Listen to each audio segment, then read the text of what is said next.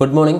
നമ്മൾ സൈക്കോളജിയിലെ നമ്മുടെ topic wise അല്ലേ ടോപ്പ് 10 at 5 AM നമ്മൾ രാവിലത്തെ സെക്ഷനിലത്തെ 16 ദിവസങ്ങൾ നമ്മൾ കണ്ടിന്യൂസ് ആയി ചെയ്തിട്ടുണ്ടായിരുന്നു. ചെറിയൊരു ബ്രേക്ക് വന്നു അല്ലേ, ചെറിയൊരു ബുദ്ധിമുട്ടായിരുന്നു, ബ്രേക്ക് വന്നിട്ടുണ്ടായിരുന്നു. അപ്പോൾ അതിൻ്റെ 17ാമത്തെ ദിവസം നമ്മൾ ഡേ 17 ആണ്. നമ്മളത് കണ്ടിന്യൂസ് ആയിട്ട് തന്നെ നോക്കിയാൽ മതി.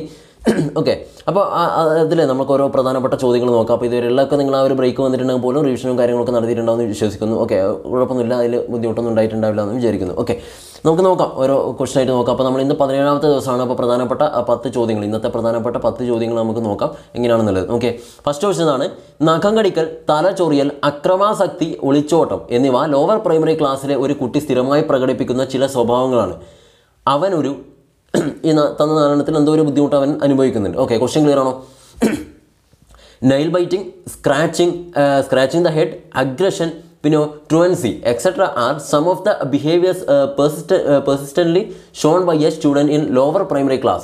The child may be options: അപസമായോജനമുള്ള കുട്ടിയാണ് അല്ലെങ്കിൽ മാൽ അഡ്ജസ്റ്റഡ്, സമായോജനമുള്ള കുട്ടിയാണ് അല്ലെങ്കിൽ വെൽ അഡ്ജസ്റ്റഡ്, പഠന വൈകല്യമുള്ള കുട്ടിയാണ് അല്ലെങ്കിൽ learning disabled, and option D പ്രതിഭാധനനായ കുട്ടിയാണ് അല്ലെങ്കിൽ ഗിഫ്റ്റഡ് ചൈൽഡ്.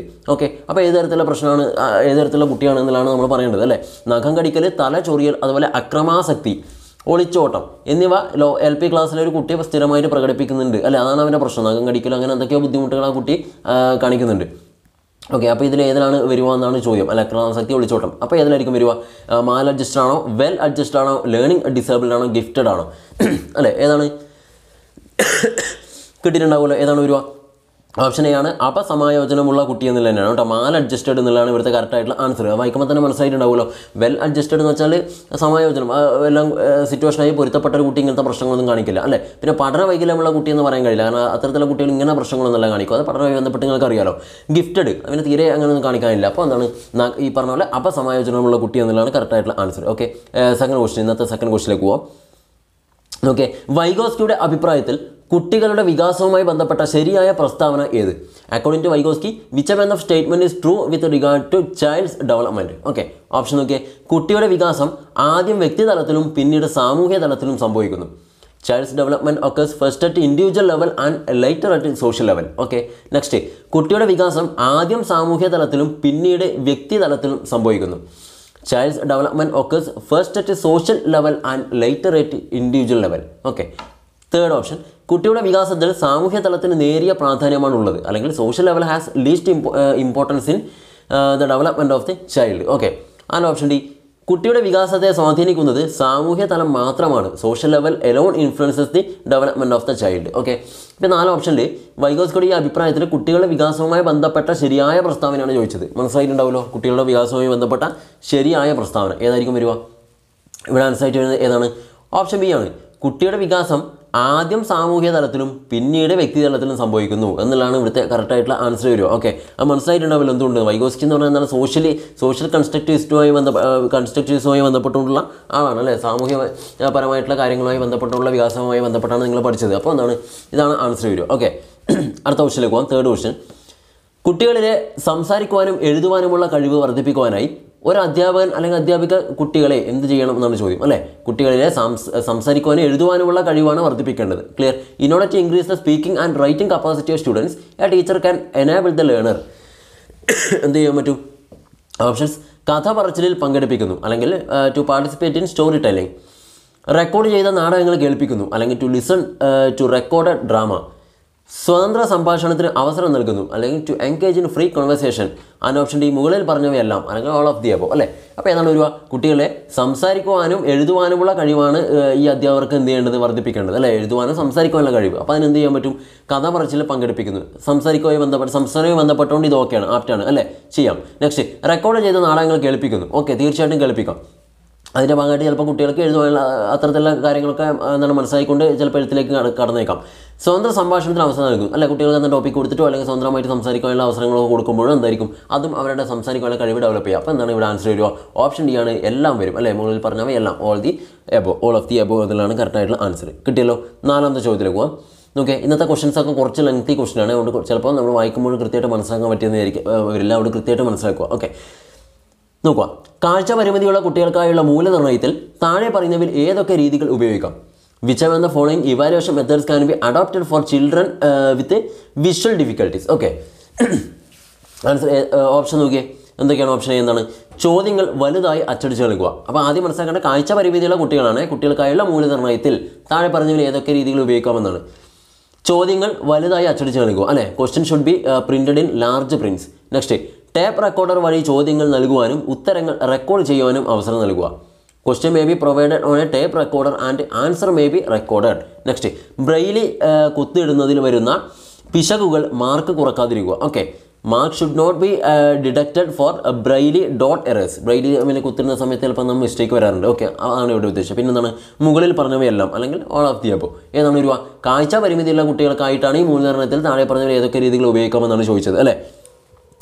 അപ്പോൾ അവരുടെ ബുദ്ധിമുട്ടാണ്. നിങ്ങളൊരു എക്സാം എടുത്ത് നിങ്ങളുടെ ക്ലാസ്സിൽ വിഷ്വലി ഇമ്പയർഡ് ആയിട്ടുള്ള കുട്ടിയുണ്ട്. അപ്പോൾ അവൻ എക്സാം ഒക്കെ അറ്റൻഡ് ചെയ്തു. പക്ഷേ നിങ്ങളെല്ലാവരും നോക്കുന്ന പോലെ അവനും അതേ സ്ട്രിക്ട്നെസ്സോടുകൂടി നിങ്ങൾ ചെയ്യരുത്. അതിലെന്തൊക്കെ വിട്ടുവീഴ്ചകൾ നമ്മൾ ചെയ്യണമെന്നാണ് ഇവിടെ ചോദിക്കുന്നത് അല്ലേ. ചോദ്യങ്ങൾ വലുതായി അച്ചടിച്ച് നൽകുക. തീർച്ചയായും ചെയ്യേണ്ട എക്സാമുമായി ബന്ധപ്പെട്ട് അവർക്ക് മനസ്സിലാവണമല്ലോ.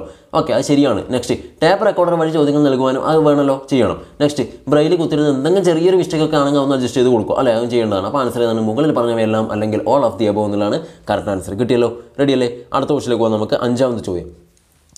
ക്ലാസ് മുറിയിൽ ഓരോ കുട്ടിക്കും വ്യത്യസ്ത തരത്തിലുള്ള ഭാഷാ കേളികൾ അധ്യാപകൻ നൽകുന്നു. ഇവിടെ ഏത് തരം വ്യക്തി വ്യത്യാസങ്ങളാണ് അധ്യാപകൻ പരിഗണിക്കുന്നത്? ഇവിടെ രണ്ടുണ്ട്. ഞാനത് അധ്യാപകൻ മാത്രം പറയുന്നതിലൊന്നും ബുദ്ധിമുട്ടുണ്ടാവില്ലേ. ഓക്കെ, രണ്ടുണ്ട്, അധ്യാപകൻ അല്ലെങ്കിൽ അധ്യാപിക. ഞാൻ കോമൺ ആയിട്ട് ജസ്റ്റ് പറയുന്ന സമയത്ത് ഒരു ഫ്ലോയിൽ പറഞ്ഞു പോയെന്നേ ഉള്ളൂ. ഓക്കെ, അപ്പോൾ ക്ലാസ് മുറിയിൽ ഓരോ കുട്ടിക്കും വ്യത്യസ്ത തരത്തിലുള്ള ഭാഷാ കേളികൾ അധ്യാപകൻ നൽകുന്നു. ഇവിടെ ഏത് തരം വ്യക്തി വ്യത്യാസങ്ങളാണ് അധ്യാപിക പരിഗണിക്കുന്നതെന്നാണ് ചോദ്യം. Okay, in A class room A teacher is giving diverse type of language games to each and every child. Here, the teacher is considering individual differences in options. Okay, ശാരീരിക ഗുണങ്ങൾ അല്ലെങ്കിൽ ഫിസിക്കൽ ട്രൈറ്റ്, ബുദ്ധി അല്ലെങ്കിൽ intelligence, ചാലകശേഷി അല്ലെങ്കിൽ motor skills and option D മുകളിൽ പറഞ്ഞവയെല്ലാം അല്ലേ. ഏതാണ് വരുക? ക്ലാസ് മുറിയിൽ ഓരോ കുട്ടിക്കും വ്യത്യസ്ത തരത്തിലുള്ള ഭാഷാ കേളികളാണ് നൽകുന്നത്. ഇത് ഏതുതരം വ്യക്തി വ്യത്യാസങ്ങളാണ് അധ്യാപകൻ ഇവിടെ പരിഗണിക്കുന്നതെന്നാണ് ചോദ്യം അല്ലേ. ഏതാണ് ആൻസർ വരിക? ഇവിടെ ഉദ്ദേശിക്കുന്നത് ബുദ്ധിയാണ്. ക്ലിയർലി, ബുദ്ധിയാണ് അല്ലെങ്കിൽ ഇൻ്റലിജൻസ് എന്നുള്ളതാണ് കറക്റ്റായിട്ടുള്ള ആൻസർ. ഓക്കെ, ക്ലാസ് മുറിയിലാണ് ഓരോ കുട്ടിക്ക് വ്യത്യസ്ത തരത്തിലുള്ള ഭാഷാ കേളികൾ അധ്യാപനം നൽകുന്നുണ്ട് അല്ലെങ്കിൽ ലാംഗ്വേജ് ഗെയിംസ് ഒക്കെ കൊടുക്കുന്നുണ്ട്. അത് ഇവിടെ ഉദ്ദേശിക്കുന്നത് ബുദ്ധിയായി ബന്ധപ്പെട്ടിട്ടാണ്, ബാക്കിയൊന്നുമല്ല. Okay, clearly. അപ്പോൾ ഓപ്ഷൻ ബി ആണ് correct answer. All of the above കണ്ടുകൊണ്ട് എല്ലാത്തിനും പോയി അത് മാർക്ക് ചെയ്യില്ല, കൃത്യമായിട്ട് മനസ്സിലാക്കിയിട്ട് മാത്രം ആൻസറിലേക്ക് എത്തുക. ഓക്കെ, കിട്ടുന്നതായിരിക്കുന്നു. അടുത്ത ക്വസ്റ്റ്യൻ നമ്മുടെ sixth question. Okay, sixth question നോക്കുക. ക്വസ്റ്റ്യൻ വലുതാണെങ്കിലും ആൻസർ ചെറുതാണ്, പെട്ടെന്ന് കിട്ടും. വലിയ അക്ഷരവും ചെറിയ അക്ഷരവും ഇടകലർത്തി എഴുതൽ, ക്രമരഹിതമായ വലുപ്പത്തിലുള്ള അക്ഷരങ്ങളും അടയാളങ്ങളും, പൂർത്തീകരിക്കാത്ത അക്ഷരങ്ങൾ, സ്പഷ്ടതയുടെ അപര്യാപ്തത, പൂർത്തീകരിക്കാത്ത വാക്കുകളും നിരവധി വിട്ടുകളയലുകൾ എന്നിവ രാഹുലിൻ്റെ നോട്ട് പുസ്തകത്തിലെ ചില തെറ്റുകളാണ്. രാഹുൽ എന്തോ ഒരു ബുദ്ധിമുട്ടുള്ള ആളാണെന്നാണ് മനസ്സിലാക്കേണ്ടത് അല്ലേ. വലിയ അക്ഷരവും ചെറിയ അക്ഷരവും ഇടകലർത്തി എഴുതൽ, ക്രമരഹിതമായ വലുപ്പത്തിലുള്ള അക്ഷരങ്ങളും അടയാളങ്ങളും, പൂർത്തീകരിക്കാത്ത അക്ഷരങ്ങൾ, സ്പഷ്ടതയുടെ അപര്യാപ്തത. ഓക്കെ, പിന്നെ പൂർത്തീകരിക്കാത്ത വാക്കുകളും നിരവധി വിട്ടുകളയലുകൾ. ഇതൊക്കെയാണ് രാഹുലിൻ്റെ പ്രശ്നങ്ങൾ. അപ്പോൾ എന്തായിരിക്കും അവൻ്റെ ബുദ്ധിമുട്ടെന്നാണ്? Rahul's note book contains many mistake like mixing of upper and lower cases, irregular letter size and shapes, unfinished letters, poor legibility and incomplete words with lots of omissions. Okay, അപ്പോൾ എന്താണ് ബുദ്ധിമുട്ട്? He may be Child with options: ആലേഖന വൈകല്യമുള്ള കുട്ടി അല്ലെങ്കിൽ dysgraphia, വായന വൈകല്യമുള്ള കുട്ടി, dyslexia, ഗണന വൈകല്യമുള്ള കുട്ടി അല്ലെങ്കിൽ ഡിസ്കാൽക്കുലിയ, പിന്നെയോ പ്രയോഗ വൈകല്യമുള്ള കുട്ടി അല്ലെങ്കിൽ ഡിസ്പ്രാക്സിയ. അത്തരത്തിലുള്ള ബുദ്ധിമുട്ടുകളൊക്കെ കാണിക്കുന്നുണ്ട്. അങ്ങനത്തെ പ്രശ്നങ്ങളൊക്കെ ഉണ്ടെങ്കിൽ അവൻ ഏത് ഡിസബിലിറ്റി ആയിരിക്കും ഉണ്ടാവുക? ലേണിംഗ് ഡിസബിലിറ്റീസ് ആണല്ലോ ഇവിടെ തന്നിട്ടുള്ളത്. ഇതിലേതായിരിക്കും അവൻ ഫേസ് ചെയ്യുന്നത്? മനസ്സിലായിട്ടുണ്ടാവില്ല. ഏതാണ്? ഒരു പ്രശ്നം വേണ്ട, ആലേഖനം തന്നെയാണ്, എഴുത്താണ് പ്രശ്നം അല്ലേ. എല്ലാം എഴുതുന്നതുമായി ബന്ധപ്പെട്ടുള്ള കാര്യങ്ങൾ ഇവിടെ തന്നത്. അപ്പോൾ ഏതാണ്? ഡിസ്ഗ്രാഫിയ അല്ലെങ്കിൽ ആലേഖന വൈകല്യമുള്ള കുട്ടി എന്നുള്ളതാണ് ശരി ഉത്തരം. ഓക്കെ, അടുത്തത് കൃത്യമായിട്ട് മനസ്സിലാക്കുന്നത്. അടുത്ത ക്വസ്റ്റ്യൻ നോക്കുക. പുരോഗമനാത്മക വിദ്യാഭ്യാസത്തിൻ്റെ സവിശേഷതകളിൽ പെടുന്നത്. Okay, which among the following are the characteristics of progressive education എന്നാണ് ചോദ്യം. പ്രോഗ്രസീവ് എഡ്യൂക്കേഷൻ അല്ലെങ്കിൽ പുരോഗമനാത്മകമായ വിദ്യാഭ്യാസം. അപ്പോൾ നമുക്കിവിടെ 4 സ്റ്റേറ്റ്മെൻറ്റ് തന്നിട്ടുണ്ട്. ഓക്കെ, അപ്പോൾ 4 വായിച്ചിട്ട് ഏതൊക്കെയാണ് ഇത് ഉൾപ്പെടുന്നതെന്നാണ് ചോദ്യം. ഈ പ്രോഗ്രസീവ് എഡ്യൂക്കേഷനുമായി ബന്ധപ്പെട്ടുകൊണ്ട് എന്തൊക്കെയാണ് ഉൾപ്പെടുന്നതെന്നാണ് ചോദ്യം. 4 വായിച്ചു. ഓക്കെ, ഒന്നാമത്തത് ചെയ്തു പഠിക്കുന്നതിന് പ്രാമുഖ്യം കൊടുക്കുന്നു അല്ലേ. Emphasises on learning by doing. Next, സഹകരണ പഠനവും സഹവർത്തിത പഠനവും പ്രോത്സാഹിപ്പിക്കൽ അല്ലെങ്കിൽ emphasis on cooperative and collaborative learning. Next, പാഠപുസ്തകങ്ങൾക്ക് മാത്രം പ്രാമുഖ്യം നൽകൽ അല്ലെങ്കിൽ emphasis on text book only. പിന്നെയോ പ്രശ്ന നിർദ്ധാരണത്തിനും വിമർശനാത്മക ചിന്തയ്ക്കും പ്രാമുഖ്യം നൽകൽ അല്ലെങ്കിൽ എന്താണ് importance കൊടുക്കുന്നതിനാണ് problem solving and critical thinking. Okay, അപ്പോൾ ഈ 4 തന്നിട്ടുണ്ട്. ഇതിൽ ഈ പറയുന്ന ഏതൊക്കെയാണ് ഈ പുരോഗമനാത്മക വിദ്യാഭ്യാസം അല്ലെങ്കിൽ പ്രോഗ്രസീവ് എഡ്യൂക്കേഷനെ സവിശേഷതയായിട്ട് നമുക്ക് പറയാൻ പറ്റുമെന്നാണ് ചോദ്യം അല്ലേ. ഏതാണ് ഇവിടെ നമുക്ക് ആൻസർ പറയാൻ പറ്റുമോ? ഏതൊക്കെയാണ്? അപ്പോൾ ഇവിടെ കൃത്യമായിട്ടുള്ള ആൻസർ നിങ്ങൾ കിട്ടിയിട്ടുണ്ടാവുമെന്ന് വിചാരിക്കുന്നു, അല്ലെങ്കിൽ ഞാൻ പെട്ടെന്ന് പറഞ്ഞുതരാം ഏതൊക്കെയാണ് വരിക. ഇവിടെ വരുന്നത് ഒന്നാമത് നോക്കിയേ, ചെയ്ത് പഠിക്കുന്നതിന് പ്രാമുഖ്യം കൊടുക്കുന്നു. ഇത് കറക്റ്റാണ്, ഇത് വേണ്ടതാണ്. ഓക്കെ, ചെയ്ത് പഠിക്കുന്നതിന് പ്രാമുഖ്യം കൊടുക്കുന്നു. അപ്പോൾ ഫസ്റ്റ് വന്നു നമ്പർ നോക്കണം, ഒന്നാമത്തെ ഉണ്ട് അല്ലേ. നെക്സ്റ്റ്, സഹകരണ പഠനവും സഹവർത്തിത പഠനവും പ്രോത്സാഹിപ്പിക്കുക അല്ലേ. കോപ്പറേറ്റീവ് ആൻഡ് കൊളാബറേറ്റീവ് ലേണിങ്ങിന് ഇമ്പോർട്ടൻസ് കൊടുക്കുന്നു എന്ന് പറഞ്ഞാൽ എന്താണ്, അതും ഉള്ളത് തന്നെയാണ്. അപ്പോൾ 2 സെക്കൻഡ് നമ്പർ വരുന്നതാണ്. തേർഡ്, പാഠപുസ്തകങ്ങൾക്ക് മാത്രം പ്രാമുഖ്യം നൽകൽ. അത് വായിക്കുമ്പോൾ തന്നെ മനസ്സിലാവുമല്ലോ, പാഠപുസ്തകങ്ങൾക്ക് മാത്രം പ്രാമുഖ്യം നൽകിയാൽ പോരല്ലോ, പോരാ. അപ്പോൾ അത് ഇതിൽ ഉൾപ്പെടുന്നില്ല. നെക്സ്റ്റ് നോക്കിയേ, പ്രശ്ന നിർദ്ധാരണത്തിന് വിമർശന ചിന്തയ്ക്ക് പ്രാമുഖ്യം കൊടുക്കുന്നു അല്ലേ. പ്രോബ്ലം സോൾവിങ്, അതുപോലെ ക്രിട്ടിക്കൽ തിങ്കിങ്, അതും വരും. അപ്പോൾ അതിൻ്റെ നമ്പർ 4th. അപ്പോൾ ഏതൊക്കെ വരും? 1, 2 and 4 ആണ് ആൻസർ എന്ന് പറഞ്ഞാൽ ഇതിൻ്റെ ഓപ്ഷൻ ഏതാണ്? ഇത് 1, 2, 3 ആണ്, 1, 2, 4. ഓക്കെ, ഓപ്ഷൻ ബി ആണ് ഇവിടെ കറക്റ്റായിട്ടുള്ള ആൻസർ. കിട്ടിയെന്ന് വിചാരിക്കുന്നു. കിട്ടിയല്ലോ, ക്ലിയർ അല്ലേ? അത് മനസ്സിലാക്കിയാൽ മതി. പാഠപുസ്തകങ്ങൾക്ക് മാത്രം അങ്ങനെ ആരും പ്രാധാന്യം കൊടുക്കില്ല അല്ല, അത് മാത്രം ഉണ്ടെങ്കിൽ കാര്യമില്ല. ഓക്കെ, എല്ലാം വേണം. അടുത്ത ക്വസ്റ്റിലേക്ക് പോകാമല്ലോ നമുക്ക് അല്ലേ. അടുത്ത ക്വസ്റ്റിലേക്ക് പോകാം. 8ാമത്തെ ചോദ്യം, താഴെ കൊടുത്തിരിക്കുന്ന സാഹചര്യങ്ങളിൽ നിന്ന് ഋണാത്മക പ്രബലനത്തിന് ഉദാഹരണം ഏത് അല്ലേ. Identify negative reinforcement from among the following situations. Okay, negative reinforcement ഏതാണെന്നാണ് ചോദ്യം. ഋണാത്മക പ്രബലനം, നെഗറ്റീവ് റീഇൻഫോഴ്സ്മെൻറ്റ്. ഓക്കെ, നോക്കാം. ഗൃഹപാഠം ചെയ്തു വരാത്ത കുട്ടികൾക്ക് ഇമ്പോസിഷൻ നൽകി അല്ലേ. Teacher giving imposition to students who have not completed homework. Next, തലേ ദിവസം അവധി ആയിരുന്ന കുട്ടികൾക്ക് അധിക ഗൃഹപാഠം നൽകി. Teacher giving extra homework okay to those students who are absent last day. Next, അധ്യാപികയുടെ അല്ലെങ്കിൽ അധ്യാപകൻ്റെ നിർദ്ദേശത്തെ തുടർന്ന് ഇമ്പോസിഷൻ ലഭിക്കാതിരിക്കുവാൻ എല്ലാ കുട്ടികളും ഗൃഹപാഠം ചെയ്തു അല്ലേ. As per teachers direction all students completed their homework to avoid imposition. And option D, പ്രധാന അധ്യാപകൻ്റെ നിർദ്ദേശത്തെ തുടർന്ന് ഗൃഹപാഠം ചെയ്യാത്ത കുട്ടികളെ അധ്യാപിക ക്ലാസ്സിൽ നിന്നും പുറത്താക്കി. ഓക്കെ, അപ്പോൾ ഇത്രയും കാര്യങ്ങളാണ് ഇതിൽ ഈ പറഞ്ഞതിൽ ഋണാത്മക പ്രബലനത്തിന് ഉദാഹരണം ഏതെന്നാണ് ചോദ്യം. അപ്പോൾ നിങ്ങൾ സ്കിന്നറിൻ്റെ തിയറിയൊക്കെ പഠിച്ച സമയത്ത് റീഇൻഫോഴ്സ്മെൻറ്റായി ബന്ധപ്പെട്ട കാര്യങ്ങളൊക്കെ മനസ്സിലാക്കിക്കൊണ്ട് തന്നെ പെട്ടെന്ന് ഇതിൻ്റെ ആൻസറിലേക്ക് എത്തിയിട്ടുണ്ടാവുമല്ലോ. ഒരു സംശയമില്ലാതെ ആൻസറിലേക്ക് എത്തിയിട്ടുണ്ടാവും. ഏതാണ് വരിക? ഇതന്നെയാണ്, ഒരു സംശയം വേണ്ട. എന്താണ്, അധ്യാപകൻ്റെ അല്ലെങ്കിൽ അധ്യാപികയുടെ എന്താണ് ഈ ഇമ്പോസിഷൻ ലഭിക്കാതിരിക്കാൻ വേണ്ടിയിട്ട് എന്ത് ചെയ്തു? കുട്ടികളെ ഹോംവർക്ക് ചെയ്തു. അത് തന്നെയാണ് ഋണാത്മകം. ഒരു സാധനം ഒഴിവാക്കാൻ വേണ്ടിയിട്ട് അവർ ചെയ്തു. ഓക്കെ, അപ്പോൾ ആൻസർ നമ്മൾ ഓപ്ഷൻ സി ആണ് ആൻസർ. ക്ലിയർ? ഇതൊക്കെ വരുന്നതാണ് ആപ്ലിക്കേഷനിൽ അവർ ഇങ്ങനെയൊക്കെയാണ് വരിക, അതുകൊണ്ട് കൃത്യമായിട്ട് മനസ്സിലാക്കണം. അടുത്തത് അതും കൂടെ നിങ്ങളിലേക്ക് എത്തിക്കാനാണ് നമ്മൾ ഈ ഒരു സീരീസും കൂടി സ്റ്റാർട്ട് ചെയ്തത്. ഓക്കെ, നെക്സ്റ്റ്, താഴെ കൊടുത്തിരിക്കുന്നതിൽ സമായോജന പഠിതാവിൻ്റെ ലക്ഷണങ്ങളിൽ പെടാത്തത് ഏത്? പെടാത്തതാണ്, നെഗറ്റീവാണ് ഇവിടെ ഉദ്ദേശിക്കുന്നത്. എന്താണ് question? Which among the following is not A characteristics of well adjusted learner. Okay, well adjusted ലേണറിൻ്റെ characteristics. Okay, not A characteristics of well adjusted learner എന്നാണ് താഴെ കൊടുത്തിരിക്കുന്നതിൽ സമായോജന പഠിതാവ്. ഓക്കെ, എന്ന് വെച്ചാൽ വെൽ അഡ്ജസ്റ്റഡ് എന്നാണ്. മാൽ അഡ്ജസ്റ്റഡ് എന്ന് വെച്ചാൽ അപസമായോജനമാണെന്നുള്ള ഓർത്തിരിക്കുക, സംശയം വരാറുണ്ട്. ഓപ്ഷൻ നോക്കിയേ, ലോകത്തെക്കുറിച്ചുള്ള യഥാർത്ഥമായ അവബോധം അല്ലെങ്കിൽ realistic perception of the world. ഒറ്റപ്പെട്ട സാഹചര്യവുമായി പൊരുതാനുള്ള കഴിവ് അല്ലെങ്കിൽ capable of struggling with odd circumstances. കുറ്റം കണ്ടെത്താനും നിരൂപണം നടത്താനുമുള്ള മനോഭാവം അല്ലെങ്കിൽ posing critical or fault finding attitude. പിന്നെ തൻ്റെ ശക്തിയും ദൗർബല്യവും തിരിച്ചറിയുക അല്ലെങ്കിൽ nose one's own strength and weakness. അപ്പോൾ ഇതിൽ ഈ പറയുന്നതിൽ പഠിതാവിൻ്റെ ലക്ഷണങ്ങളിൽ ഉൾപ്പെടാത്ത ഏത്? സമായോജനം അല്ലെങ്കിൽ അഡ്ജസ്റ്റഡ് ആയിട്ടുള്ള ആളുകളുടെ ക്യാരക്ടറിസ്റ്റിക്സിൽ ഉൾപ്പെടാത്ത ഏത് എന്നാണ് ചോദ്യം. അഡ്ജസ്റ്റഡ് ആയിട്ടുള്ള ആളുടെ ക്യാരക്ടറിസ്റ്റിക്സിൽ ഉൾപ്പെടാത്തത് എന്നാണ് ചോദ്യം അല്ലേ. അപ്പോൾ ഏതാണ് ആൻസർ വരിക? ഡൗട്ടൊന്നും വേണ്ട, ഓപ്ഷൻ സി ആണ്. കുറ്റം കണ്ടെത്താനും നിരൂപണം നടത്താനുമുള്ള മനോഭാവം.